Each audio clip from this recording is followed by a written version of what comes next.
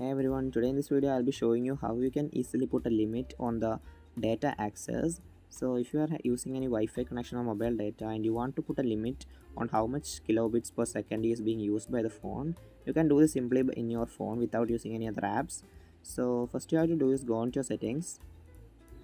Now once you are on the settings, you have to scroll down a little bit and find the additional settings option. As you can see, it's right in here for Realme users, and if you have another phone, I will show you how to do that as well. So you have to click on additional settings.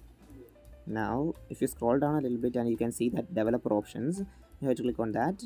Now you have to scroll down and here you can see in the networking section, you can see the network download rate limit. You have to click on that, and now you can see different options. And if I put it on 128 kilobits per second, so that's how you do it. First now for now I will put it on no limit, and that's it.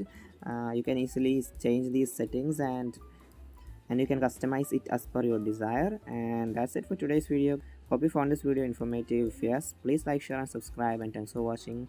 See you in another exciting video.